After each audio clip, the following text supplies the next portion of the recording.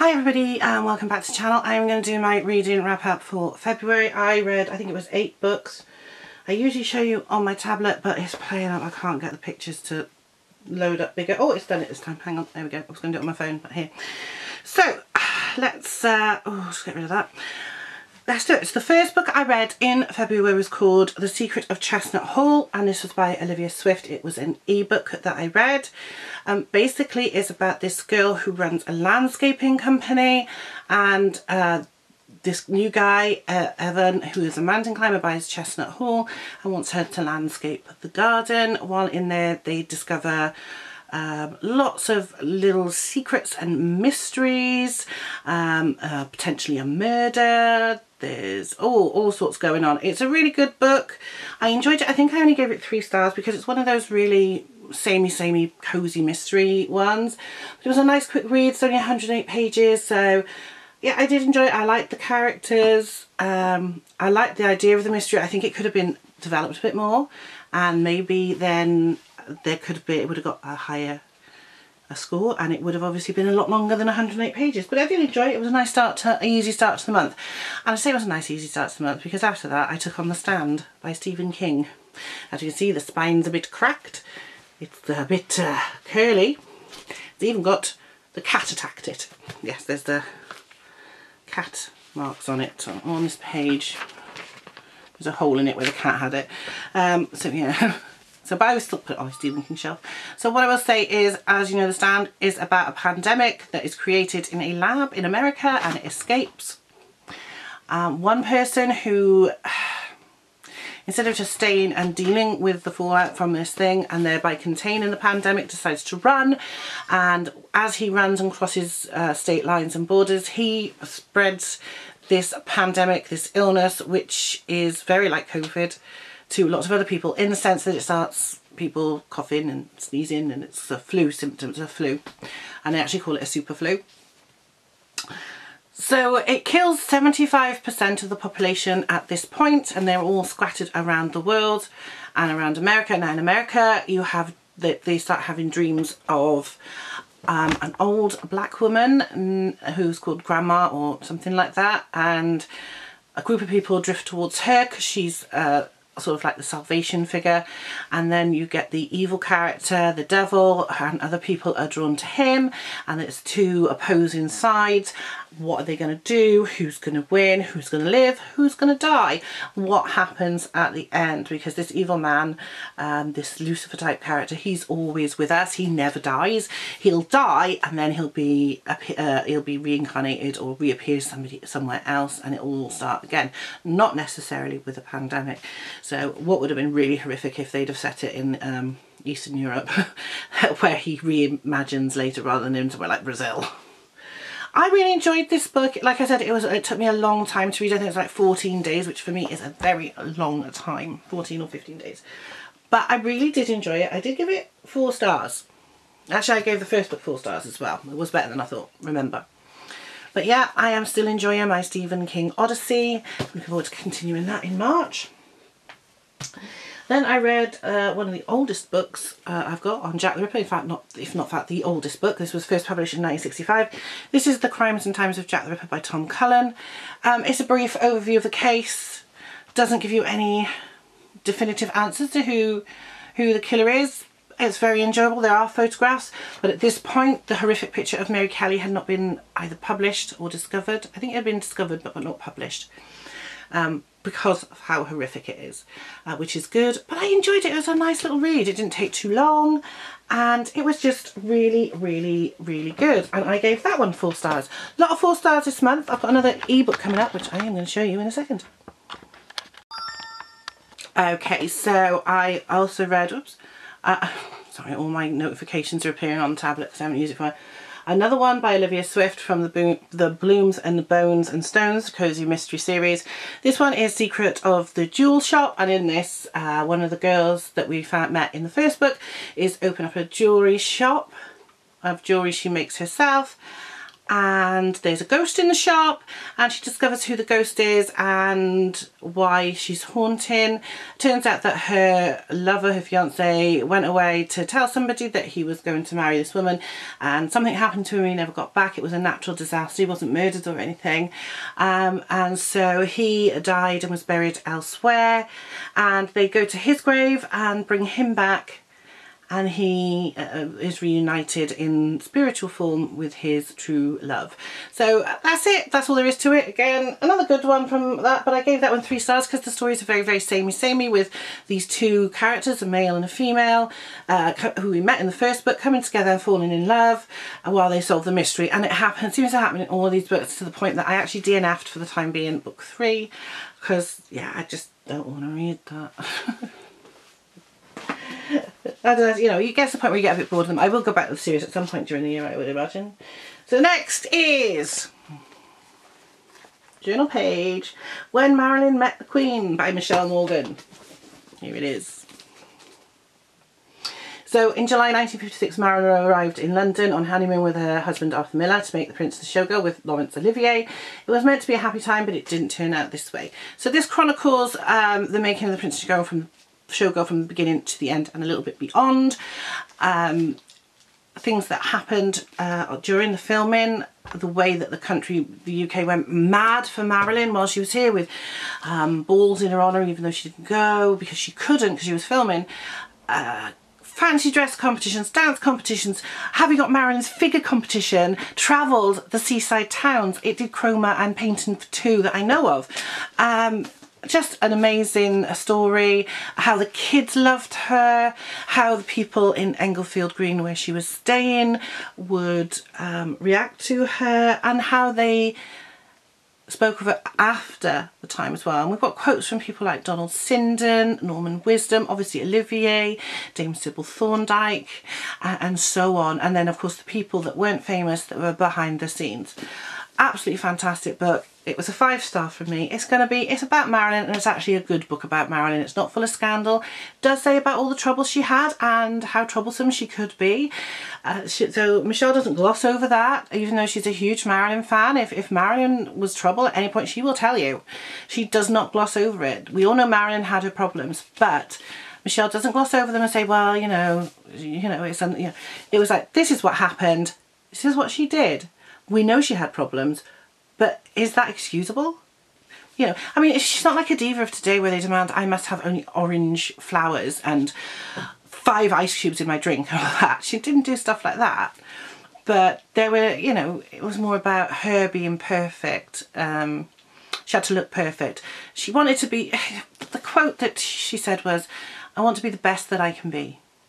And unfortunately, to be the best it could be, sometimes she took it out, you know, the wrong way. She was late, she was scared, and it's sad, but she left us a wonderful legacy of films.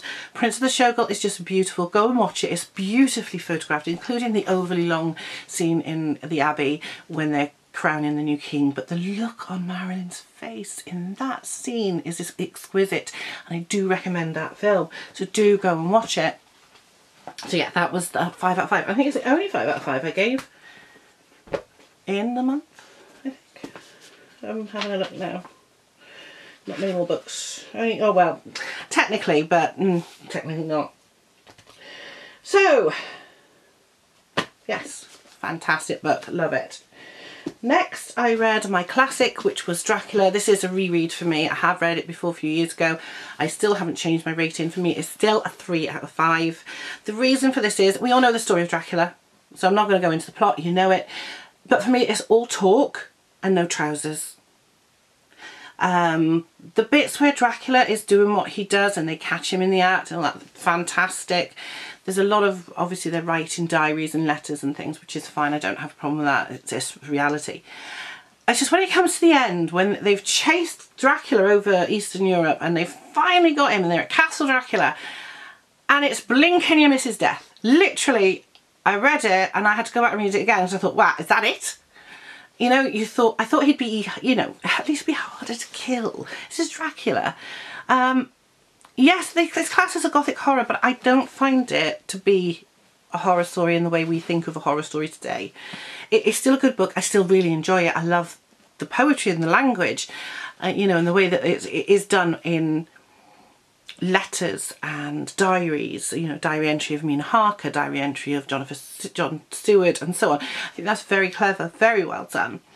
But I do think that Dracula's death is a bit of a letdown. It's all over far too quick. It's blink and you miss it. He's gone. And you're like, this is supposed to be the most feared creature in Eastern Europe, and he's just dead suddenly. You know, it should have been a bit more difficult than just chasing him across Europe. But that's just me. It's still a good book, don't get me wrong. I read the first book in a series called The Dynasty. It's by Cynthia Harrod Eagles. Now it's actually book 2. I don't have book 1. I thought I did, but I don't. And but book 2 is set in the Tudor period, which is really interesting. You know, so you've got Henry VIII and his 6 wives. We go through them all very quickly. But basically you're focusing on the story of the Morland family. Paul Morland is the head of the family. He has a son named Amos, and his son's a bit of a twat. Paul, however, is a very benevolent landowner. He treats his tenants and the people of the surrounding villages with a lot of respect and care. He has a niece named Nanette, although he doesn't get on with her father because he's jealous of the way that his brother is, or his half-brother I think, is still very beloved by the people more than he is. Paul really has to try. But you do come to love him, you come to understand him. He was forced into a marriage, as most people were back in these days, with a woman he didn't love. He then met a woman he fell in love with. They had a son together, and yes, he does come back and it's all trouble. She dies of the sweats, which is the plague. I think it's one of the plagues that hit the country at that time. A lot of people died, including Nanette's father. He takes care of his nieces and nephews. His son's all right, but his beloved Ursula dies, and his son from his illegitimate son is sent off to live at other places because his real legitimate son doesn't want him around because he's jealous. So the poor illegitimate son feels like he's not loved and wants to get revenge. Anyway, all this happens. In the end, both his sons end up dead, and he's the only survivor, and he anyway, that's that. And Nanette goes to court. She becomes lady-in-waiting to Anne Boleyn and stays as a lady-in-waiting when she becomes queen. And in this story, she's actually the one that puts the cap on her head at her execution. Luckily, she doesn't catch the eye of Henry VIII because Anne Boleyn was a lady-in-waiting at the same time before she became queen. And Henry VIII does remember her later on when he's marrying Catherine Howard. Is that the last wife? He had so many wives I can't remember. She's friends with Cat as well, the one that survived. And yeah, it's not my sort of book normally, but do you know what? I was really drawn in. It's so well written. I really, really enjoyed it. Now there are 30 odd books in this series, and I have the majority of them up on the top. They're not on my official TBR because I didn't know whether or not I was going to enjoy it, but I really did. So if I get a chance, I might pull another one this month. I might not. I'll have to see how it goes. But yeah, so I also read that one. So yes, that was good for me. It's not my kind of book, but I loved it. I gave it 4 stars. Was that it? And finally, I finished listening to, yeah, I don't like this cover, Hogfather by Terry Pratchett. This is the other 5-star read, but it would have been a 5-star read originally. It's one of my favourite Terry Pratchett's. In this book, the auditors, who are the overseers of the universe, have decided they want to get rid of the Hogfather, who is like our Father Christmas, our Santa Claus. And so, because he's got assassins killing him in a very, very clever way, Death has taken on the Hogfather's duties of riding on his sleigh with his pigs and delivering all the toys to the children over the course of the night. Now, Death's granddaughter Susan is drawn into this because while he's doing that, nobody is claiming souls. So she needs to find out what's going on. So she makes her way to the Castle of Bones, which is where the Hogfather resides, and it's all icy and beautiful, where she meets the O-God of Hangovers, and they go on their journey to try and save the Hogfather. We meet some fabulous characters in this book. Obviously we've got the wizards, we've got Death, we've got the Death of Rats, We've got the Oh God, we've got the God of the washing machine, so the sock eater, which I think is hysterical. I love the sock eater. We meet Hex, the thinking engine, who's got an anthill inside. Oh yeah. It is just so... Oh, this is Terry Pratchett at his best. It is clever, it is witty, it is funny. It contains one of my favourite quotes, which is the quote about the humans being interesting because they invented boredom. It's along the lines of the film version states humans are so interesting in a universe filled with wonders they created boredom. It's slightly different in the book, but that's the film version. It's one of my favourite quotes. I love this book, and yeah, I was so glad. I started listening to it before Christmas and I finally finished it in February, and I've started a new audiobook, but whether I'll get to finish that, who knows, because I'm hit and miss when I listen to them. So those are all the books I read in February. We're into March and I've already finished 3, and it's only the 2nd. That's because I was halfway through one ebook. I had started reading Bombshell, which is a book about Marilyn, and I wanted to finish it so I can do some TikToks on it. And I'll do a video on here, but that won't be tonight. I'll be doing that tomorrow now because I'm too tired.